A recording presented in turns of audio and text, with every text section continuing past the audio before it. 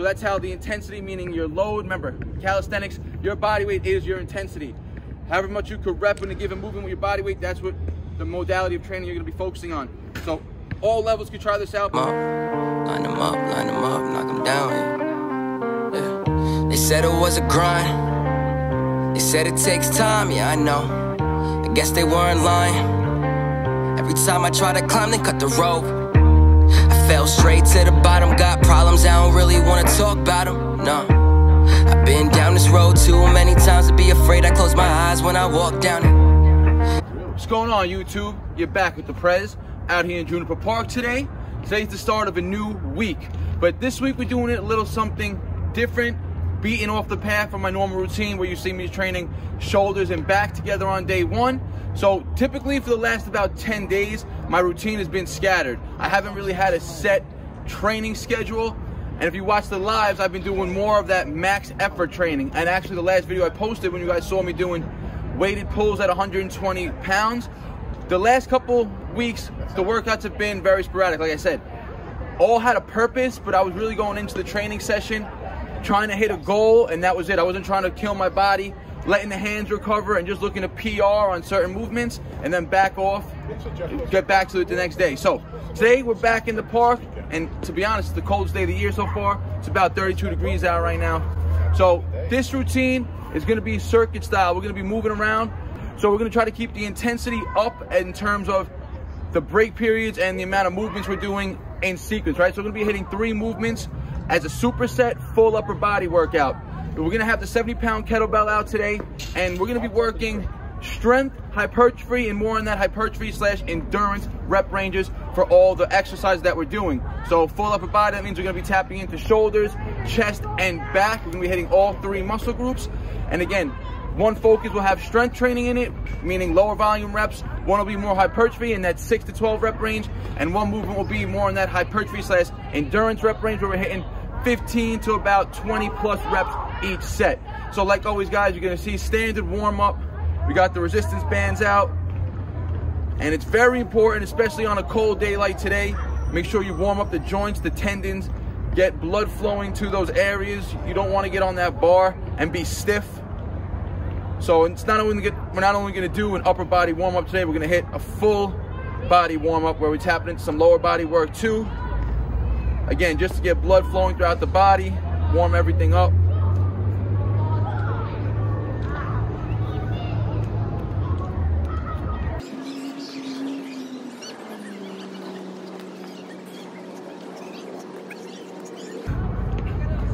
All right, so we did overhead squat, 10 reps, again, just to get some blood moving around the whole body.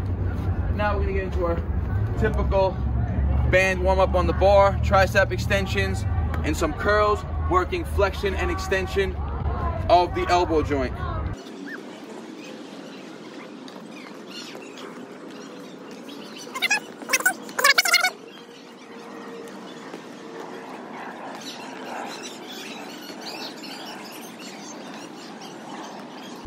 All right, guys, quick warm up. Again, warm up the tendons, specifically the shoulder and the elbow. No matter where the movement's coming from, whether it's pull or push, there's gonna be extension and flexion of the elbow joint. Shoulder joint as well is gonna get used, so you really wanna warm them up. And we tapped into the lower body with those overhead squats, just to get blood flowing, increase the heart rate a little bit. All right, guys, getting into the routine. So for the first set, I got the 20-pound vest on. This is gonna be more of a warm-up set / activation set, just to prime the muscles for the actual working sets to come. Like I said, I'm gonna be doing the routine pretty much fully with the 70-pound kettlebell today. But for one movement, we're gonna be wearing the vest for that exercise. So like I said, it's gonna be full upper body. So that means we're tapping into shoulders, chest, and back. So typically when you guys see me training full body, or upper body for that matter, I typically train with blood flow, right? So I like to train shoulders first, then chest, then back. But today, like I said, it's gonna be a little circuit style. One, because it's cold out here, we want to keep warm. And 2, we just want to increase the work capacity and the intensity and get a lot of work done in a short amount of time. I don't want to be out in the cold too long. So the routine is gonna be mainly done with the 70, but it's gonna be pyramid style. But the first warm-up set, we got the 20-pound vest on, and we're just gonna be working isometric holds and a little bit of repetition. So we're gonna start 20-pound vest, just back to the wall handstand hold, 15 seconds, really prime and warm up the shoulders. From there, we're gonna come into a 10-second dead hang, 5 pull-ups, then we're gonna go to the dip bar, hit a 10-second negative, and about 5 dips. So we're gonna hit, like I said, shoulders, back, then chest. Typically, I would do shoulders, chest, and back, but to keep the movement patterns balanced, we're gonna go push, shoulder press, pull for the pulls, and then back to push. So push, pull, push instead of push, push, pull. Give the push muscles a little break, and again, keep that balance more even. So first set, warm up, activation set, a lot of isometrics. Let's get it. So guys, remember, isometrics and static holds are gonna help you guys connect to the working muscles. It's gonna put the muscle under stress without any joint movement. So you guys are gonna feel where you have to be when doing isometric and statics. And remember, the goal for the warm-up is never to fatigue. So you don't wanna hold these positions for too long. Again, just to feel the muscles working and activating. And listen, when you guys are doing your isometric handstand holds, back to the wall, I want you guys to focus on elongating your body, trying to stretch your body out. So that means you're pushing your hands into the floor, which is almost elevating the shoulder blades out of the socket as if you're pointing your toes to the sky. So you're pushing down and pushing your toes to the sky. So opposite forces, really trying to stretch out and elongate that body. You're gonna really feel a lot of core activation and stability come into play. Like I said, next is the pull movement, dead hang to a few reps.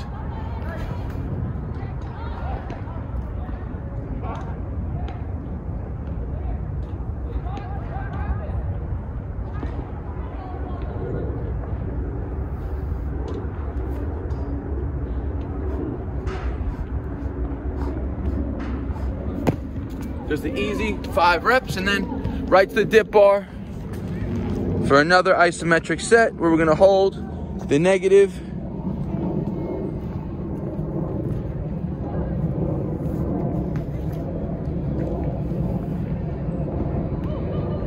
And if there's anyone who's struggling to feel their chest work when doing dips, I highly recommend practicing these 90-degree negative holds. Go down slow, that's key. You do not want to rush the negative. You want to make sure you control the descent, and you're going to really feel that chest stretch, and then hold it in that isometric position. It's cold out here. It's about 33 degrees out, so you want to really make sure you're warmed up, you get blood flow to the muscles without fatiguing them before we get into the working sets. I'll see you at set 1. All right, guys, getting into the first working set. Remember, I told you in the intro we're going to be tapping into strength training, hypertrophy work, and more hypertrophy and endurance for each given muscle group. Now, what determines whether we're hitting strength work, hypertrophy work, or more hypertrophy endurance? What determines that is the intensity. Remember, I explained to you guys, intensity refers to the load that you're lifting. So how we're gonna hit strength training work for our shoulders, we're gonna keep the 20-pound vest on, and we're gonna go for handstand push-ups back to the wall. With this 20-pound vest on, the load, meaning the intensity, I now have 20 pounds added to my body weight. So when I'm hitting these reps, I'm typically gonna be falling in that 1 to 5 rep range, which is considered more strength work. As soon as we're done with the handstands, we're gonna take the 20-pound vest off, and we're gonna strap on the 70-pound kettlebell. Now remember, I said hypertrophy, and then we're gonna get into hypertrophy and endurance work. When we get on that bar for pulls, when I'm pulling with that 70 pounds, my reps are gonna fall probably within that 6 to 8 rep range, maybe 6 to 10 rep range, depending on where I'm at, right? So that's gonna be required, that intensity, meaning that 70-pound kettlebell, that load is making me work in that hypertrophy rep range. If I was a newbie and just getting good at pull-ups, your body weight would be the equivalent intensity to get you working in that 6 to 12 rep range. And then when we go on to dips for the third movement, when I have that 70 pounds strapped up, I'm gonna be able to hit in that higher rep range, typically in that 15 to 20 plus rep range, which is still working on hypertrophy, but tapping into a little more endurance. And especially it's gonna be more endurance because it's gonna be the third exercise in the superset, so we're really building up work capacity as well. So it's gonna be a pyramid style set, and what's gonna determine how many sets we do is the amount of pull-ups we hit on set 1. So if I get on that bar and hit 7 pull-ups for set 1, that means the goal is to hit 7 down to 1 for the remaining sets. So 7 sets total. Set 2, I'll go for 6 pull-ups. 5, 4, 3, 2, 1. And as we get to the lower numbers of the pyramid style, I'll be so fatigued that now that 70-pound load for the pulls will be more strength training as well, because I'll be hitting lower numbers due to the fatigue that I accumulated up during the routine. Dips, I plan on keeping in the higher rep range regardless. I plan on keeping them around 15 to 20 and maybe 10 to 15 towards the lower end of the sets, but the number of sets is gonna be determined by how many pulls we hit on set 1. So, first working set 1, remember, we're starting with the vest on for handstands, going for 1 to 5 handstand push-ups.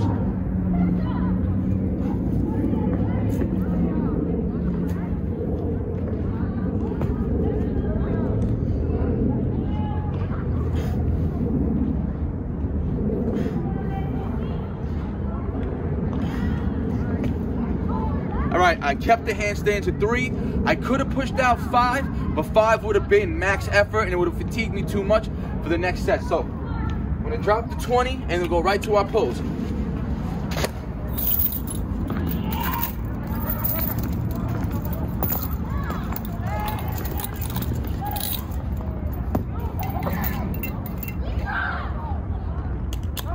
So 70 on, whatever number we hit here determines the total number of sets we're hitting.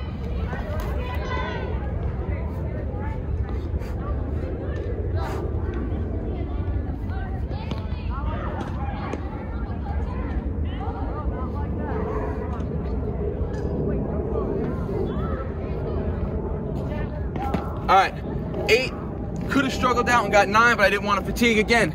Now, right to the dip bar.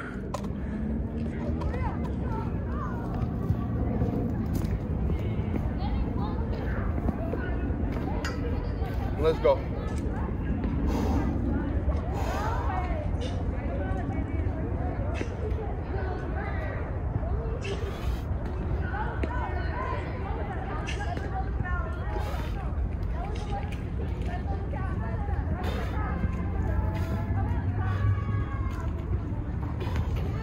And look, I overestimated the number of dips I was gonna get to hit.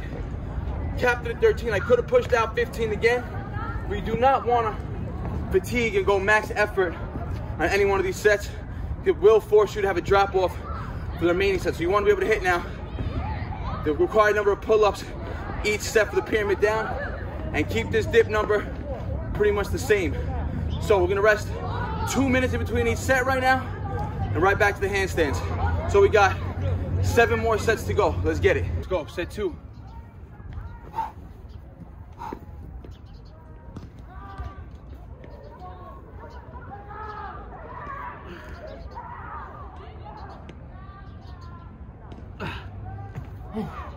See, only caught 2.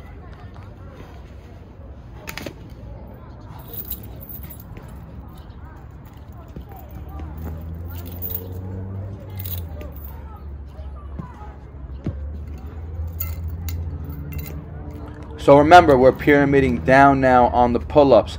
Every set that we get into the pull-ups, because the break periods are going to stay at 2 minutes and not give me enough time to refresh every set, the reps are going to get harder and harder. So pyramid style is very effective.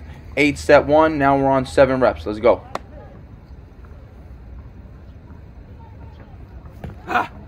Woo. Tough 7, guys. Let's go.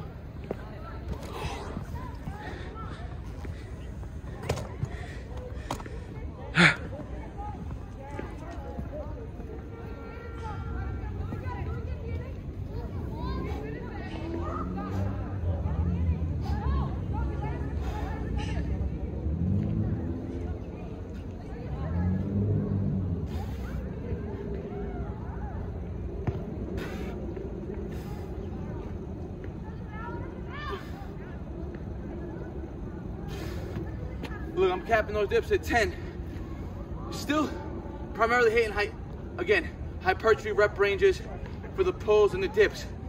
But why we're tapping into endurance now is the amount of total workload and how long the set's taking, right?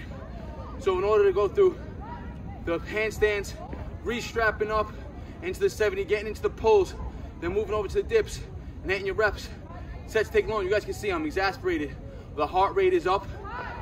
So it's anaerobic work, but you're tapping in to more cardiovascular endurance training with the amount of workload that you're hitting in the given set. So, 2 sets down, we still gotta hit 6 more rounds. Let's get it. Let's go, 3rd set.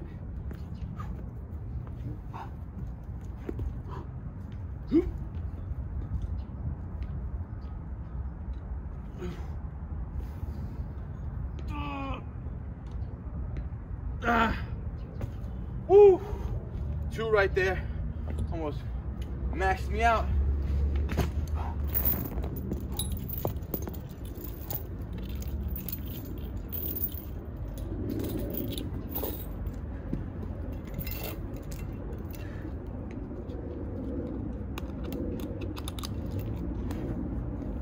Let's go, guys. 6 reps.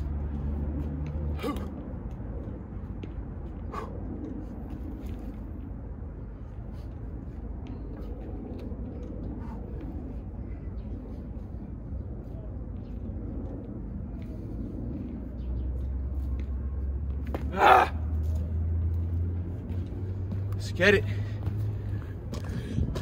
Let's get it.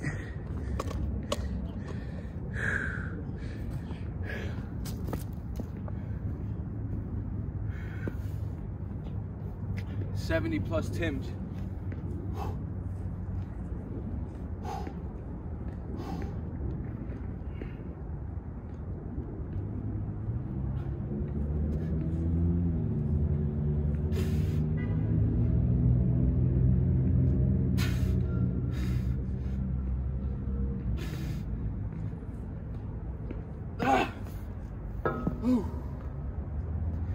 Alright guys, 4th set.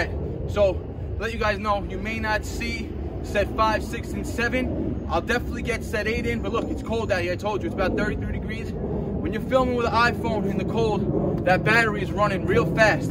So I pretty much went through almost 70% of my battery life in 5 sets right now.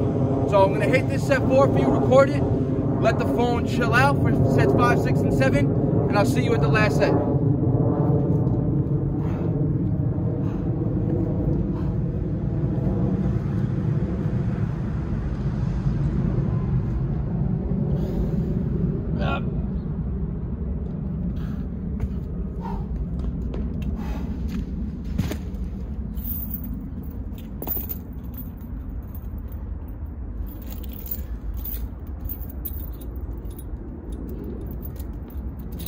And remember guys, doing these exercises back to back to back in superset fashion dramatically increases the intensity of each exercise. 5 pulls, getting back into that strength rep range now.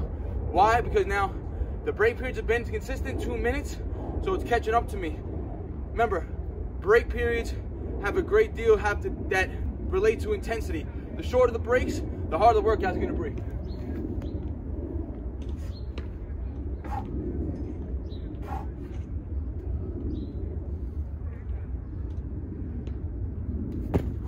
Remember, if I was taking longer breaks, I'd be able to hit probably continuous sets of 8. If you guys watch my last video talking about training for max effort, max intensity, there's no way you can do it with 2-minute breaks. You need to take long breaks. Let's go.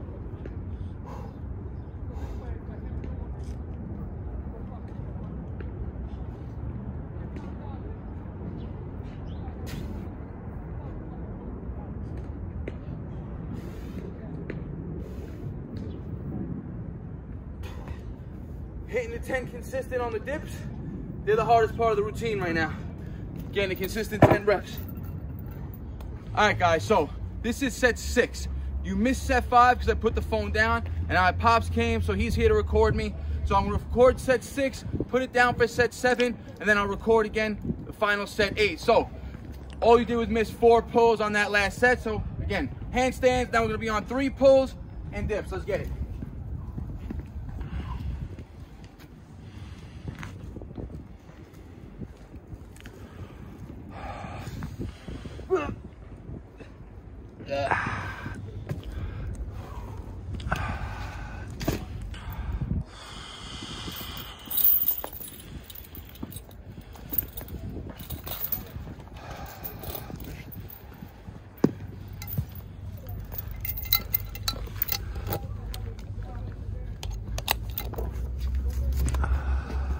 Let's go. 3.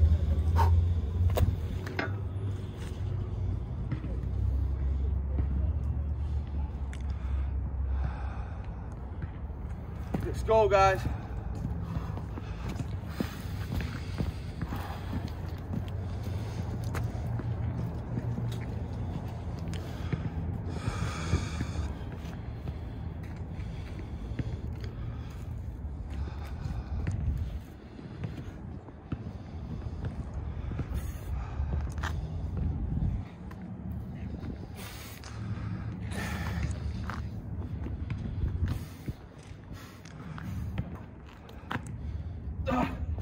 still catching the 10 dips each set. So that was the 6th set. Told you 8 total sets. Set 7, I'm not gonna record. That's gonna be a set with just 2 pull-ups.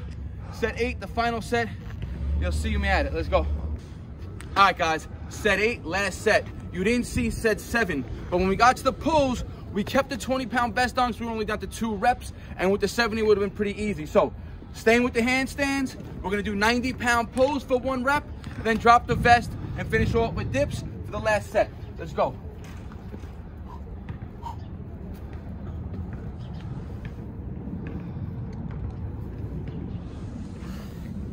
Up.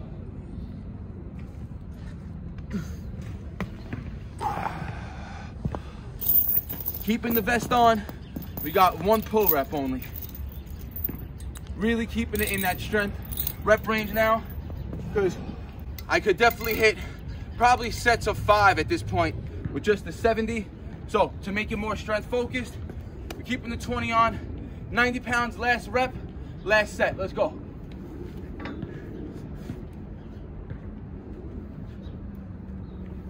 I'm gonna drop the 20 for the dips, because the dips are the hardest part of the workout right now. Remember, guys, I'm keeping the dip reps at 10. So they're consisting of the most volume right now. So the 2-minute break period is consistent, but the dip work alone is taking them up the majority time of the set. So I'm getting good break period for the pull and the handstands, but the dip break is not as long as the others. So last set, guys, let's go.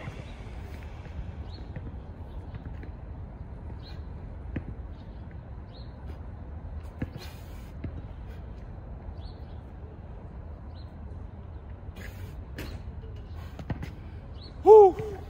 All right, guys, that was 8 rounds, circuit / pyramid routine. Full upper body, hitting shoulders, back, and then chest. Now, this is how I want you guys to focus and realize how rest periods can be considered adding intensity, and that will vary the intensity of the workout, right? So typically, let's just say, if you guys watched the last routine when I was doing 120-pound pulls, I was taking 10-minute breaks in between each set, going up to each set fully recovered, still not catching 1 rep, right?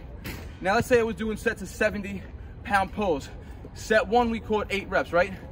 If I would have took a consistent 3-minute breaks and only did pull-ups, I would probably get 4 to 5 sets consistently of the 8 reps, right? But because we did superset work, adding different muscle groups back to back to back, as well as cut down the break periods, the intensity, meaning the load, became harder and harder as the sets went on. If you're breaking, and I would have hit 5 sets of handstand push-ups first, with 3 to 5 minute breaks in between, I probably would have hit consistent sets of 3 to 5 reps for all 5 sets. Same thing goes for pulls, and when it came to dips, if I was taking 3 to 5 minute breaks, I probably would have hit on that 12 to 20 rep range every set, because I would have been fully recovered each set, and it would have just been dip focused chest work, right? So that's how break periods are a great way to modify the intensity, right? So if you guys, let's just say for instance, you guys get real strong at 70-pound pulls, and you could do 5 sets of 10 reps with 3-minute breaks, right? 2 to 3 minute breaks. You don't have any other weight to load up. 70 is the heaviest weight you could go to. Instead of trying to do sets of 11, you could stay doing sets of 10. But to make those sets harder, instead of focusing on 2 to 3 minute breaks, try doing 10 reps with a 90-second break, and try to see how many sets you could get consistently at that. Build up strength with that break period. It's all gonna be varied intensity depending on the rep ranges without having to increase the load. Remember, intensity refers to load, but you can manipulate a load by 1, slowing it down, 1, decreasing the rest times. Another way is adding pause reps. I've told you guys this many times. There's many ways to vary intensity with the load. So I hope you guys enjoyed this routine. We tapped into strength training, specific hypertrophy work, and more of the hypertrophy endurance work towards the end of the sets with the dips. And this can be done by any level. It's basic movements, handstands, pull-ups, and dips. Basic movements that everyone should master, and they should stay consistent in the routine and practice getting better and better and stronger at them. That's how you're gonna progressively overload. That's how you're gonna constantly make muscle gains and progress in your calisthenics journey. Same thing as if you were in the gym and focused on weightlifting. You guys would want to keep the staple movements, bench press, deadlifting, squatting in your routine all the time. Same thing if you guys are focusing on calisthenics. You guys got to keep the pulls, the dips, the chin-ups, the handstands in there, and just get better and better at them. So this can be done by all levels. The intensity of your body weight varies, is what determines the load that you're doing, right? It determines the rep range that you guys are gonna be doing. So if this was all body weight, if it was a body weight only routine for me, I would probably be hitting hypertrophy rep range for the handstand push-ups, more hypertrophy to endurance for the pulls, and straight endurance for the dips, because the dips I would be hitting over 30 a clip pretty much every set. The pulls I would probably keep in that 15 to 20 plus rep range, and the handstands would probably stay around that 6 to 10 rep range if it was body weight only. So that's how the intensity, meaning your load, remember, calisthenics, your body weight is your intensity. However much you could rep in a given movement with your body weight, that's what the modality of training you're gonna be focusing on. So all levels can try this out, beginners, intermediate, advanced.